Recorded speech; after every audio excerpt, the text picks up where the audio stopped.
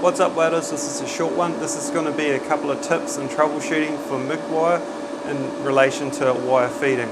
Best way to check if your tension's correct, there's two ways. You can either do it this way, just have a bit of wood, just hold it down and you see it slipping. If it keeps going around, it's good. If you have it too loose, it's going to slip.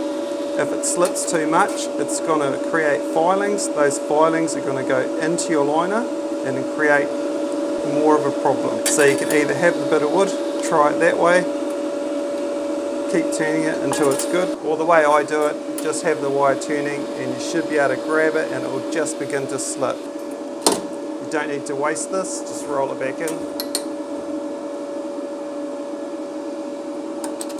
Hope that helps guys. Remember to subscribe to my channel, and I'm doing a full review on the Yeswelder in the fortnight.